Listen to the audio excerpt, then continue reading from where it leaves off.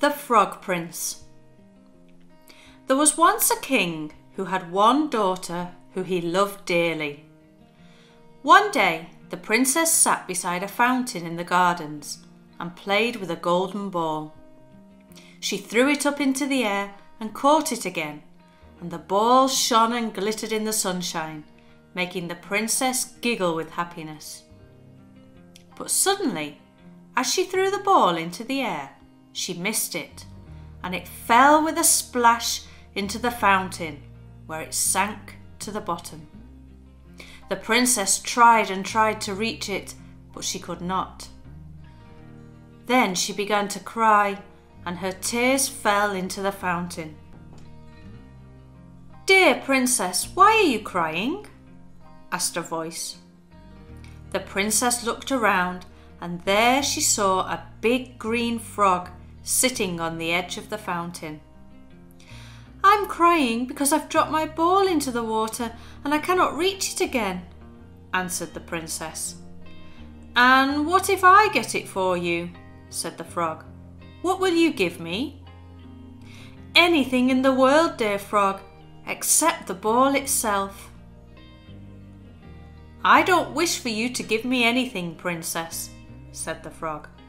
"But if I bring back your ball to you, will you let me be your little playmate? Will you let me sit at your table and eat from your plate and drink from your mug and sleep in your little bed?" "Yes, yes," cried the princess. She was very quick to promise, for she desperately wanted her ball back and did not believe the frog could ever leave the fountain or come up the palace steps. "Very well then, that is a promise," said the frog. And at once he dove into the fountain and brought back the ball to the princess. The little girl took the ball and ran away with it without even stopping to thank him. That evening the princess sat at supper with her father, eating from her golden plate and drinking from her golden mug. She did not even give a thought to the frog down in the fountain. Suddenly there was a knock at the door, but it was so soft that no one heard it except the princess. Then the knocking came again, louder this time, and a voice cried, "Princess, princess, let me in. Have you forgotten the promise you made me by the fountain?" The princess was frightened.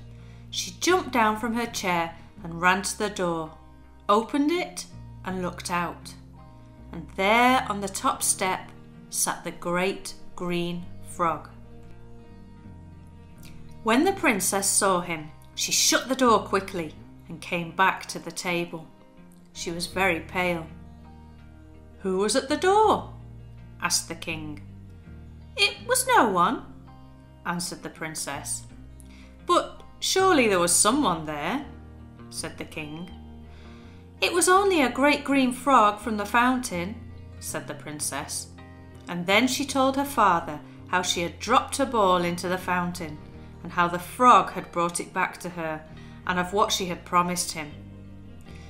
"Well, of course you must carry out your promise," said the king. "Open the door and let him in." Unwillingly, the princess went back to the door and opened it, and the frog hopped into the room. When she returned to the table, the frog hopped along next to her. She sat down and began to eat. "Princess, princess, put me up on the table so that I too may eat from your golden plate," said the frog. The princess would have refused, but she dared not to disobey her father's demand that she kept her promise. So she lifted the frog to the table, and there he ate from her plate, but she could not bring herself to eat anything. "I am thirsty," said the frog. "Let me drink from your golden mug." The princess did as she was asked, but as she did so, she could not help crying. After supper, the princess was about to hurry away to her room, but the frog called her. "Princess, princess, take me along with you. Have you forgotten that I'm to sleep in your little bed?" "You shall not," cried the princess. "Go back to the stones of the fountain where you belong." "You must keep your promise," said the king. "Take the frog with you." The princess shuddered, but knew better than to argue with her father. She took the frog with her up to her room and put him down in a dark corner where she wouldn't see him. Then she went to bed, but her head had hardly touched the pillow when she heard the frog calling her. "Princess, princess, is this the way you keep your promise? Lift me up to the bed. It's cold and hard down here on the floor." Finally, the princess got up from the bed and lifted the frog in her hands. She placed him on her pillow and settled back down to sleep. The routine continued for several more nights, where the frog would come and share supper with the princess and then fall asleep on her pillow. With each night, the princess got a little more used to having the frog around, until finally she realised that she was quite happy in his company. One morning she woke up to see that there was no longer a fat green frog lying on her pillow. In his place was a handsome young prince, all dressed in green. The prince spoke softly.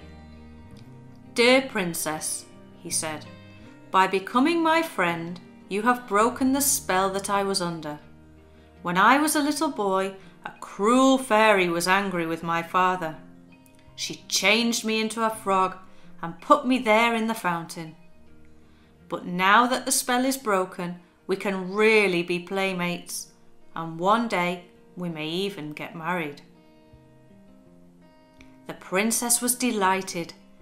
The prince stayed in the castle and they became true friends, eventually falling in love. The day that the prince and princess were married, the whole kingdom joined in with the celebrations.